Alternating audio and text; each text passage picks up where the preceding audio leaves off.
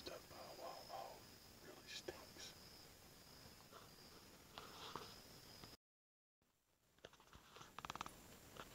It's day 59 of not eating meat for deer season. And I'm on a mission this afternoon to take out a boar that's took over this little area where I'm hunting. This is where I got a nice little buck showing up. I want my kids to get him. However, this boar is beating him in here every evening. And I got the same situation in another stand. So I'm gonna hit this one first. The wind was better at this spot. And it would be great if this dude would come on out and I could kill him and jump over to the other stand before dark and kill that one that's showing up right at dark. Boar hogs are a menace. They are terrible people. I hope you never have to encounter them, but if you live in the dirty South, got them, and they are bad to the bone. So, I kill them by the dozen, and when I kill these, another will take up within a week. They'll move in and out. So, I'm not eliminating the problem. I'm hopefully just giving a small window to allow my kids to harvest the deer they want before another one comes in, and very seldom does a buck go toe-to-toe with a boar hog. They just don't like the boars or hogs at all. So that's my agenda for today. Stay tuned. Hopefully I can get it done. Peace out.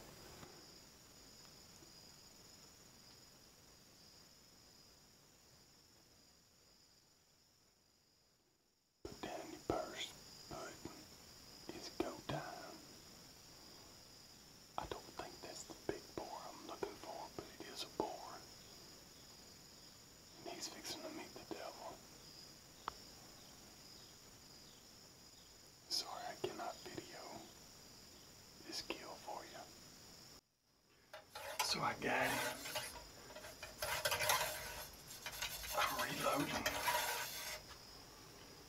so I can go to the other stand as quick can be and try to kill that big boar.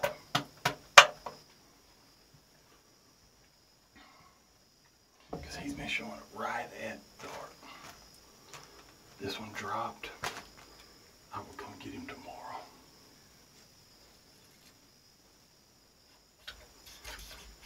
Not real sure he was the big one I was looking for, but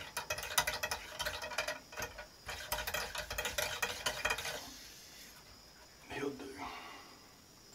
Just trying to swab out this barrel real quick as best I can. So when I reload, it's as clean as possible.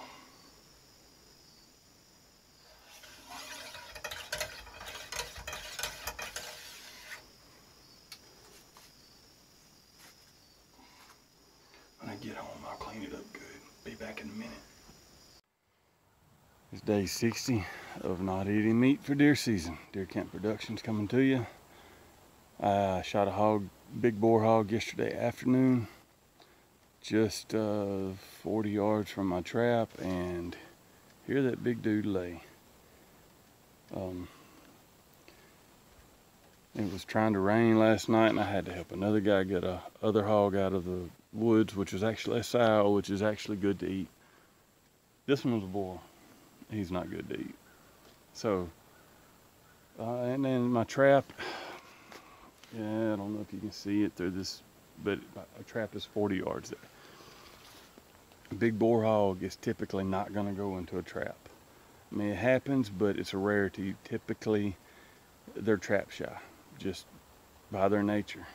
So you'll catch smaller boars, you'll catch sows with a bunch of shoats. Typically, the big boars, unless you got one of these really nice,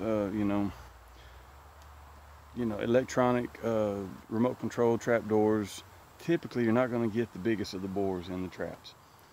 So that leaves only one way really to eliminate them, and that's by just harvesting them as I did yesterday. This was with the muzzleloader. I had to eliminate this hog so that the deer would feel comfortable to come back in here so my kids can kill more deer, because I'm buck tagged out. However, I got a few doe tags left, and this beast of a hog, I don't know if you can see how, yes, he's well over 200 pounds. And since I'm already having back problems, soreness from sitting in uncomfortable stands, chairs, lock-ons, climber stands for hours upon hours, days upon days, my back is weak, my back is tender, it's really sore. So because of that, I'm fixing to hook a rope up to this dude, tie the other end of my trailer hitch on the side-by-side, and I'm gonna drag his stanky butt right down the middle of the blacktop and get him away from this spot. So it'll be fun. I'll try to get a video of that too. For you haters out there, all I can say is hate away. You're gonna hate anyway, so have fun doing it.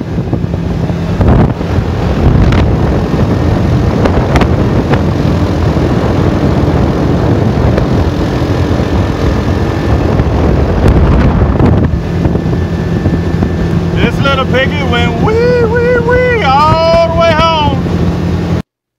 So, day 60. Following up from me dragging off the boar that I killed yesterday. I thought I had got the target boar, and I might have. I still don't know if it's a target boar or not, but I just want to show you. I checked the camera, and this was after I shot the boar yesterday evening.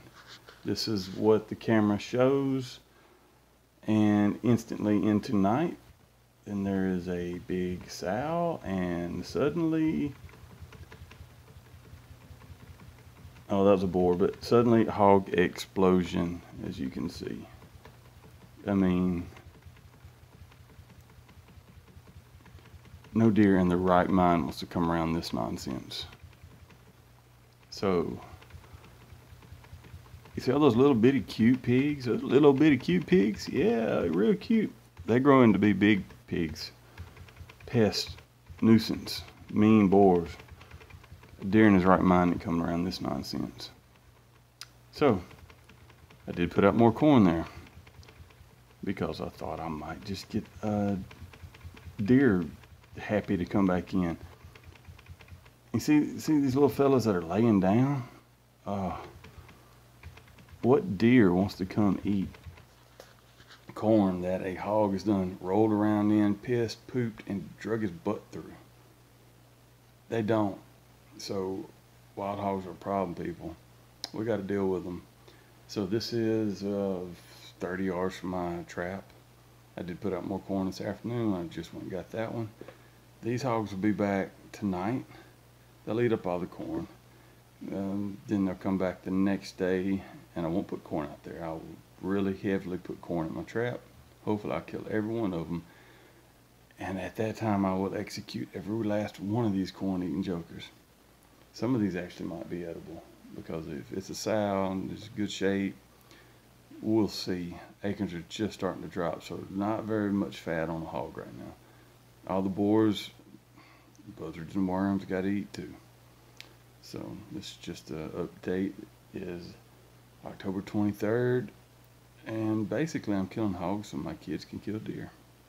When it comes to trapping, I have raccoons get in the trap every night.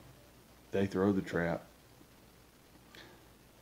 That blocks me from trapping the hogs, so I've got to trap the coons just so I can trap and kill the hogs, just so I can hunt the deer. It's a process, people. You don't want it either. Peace out.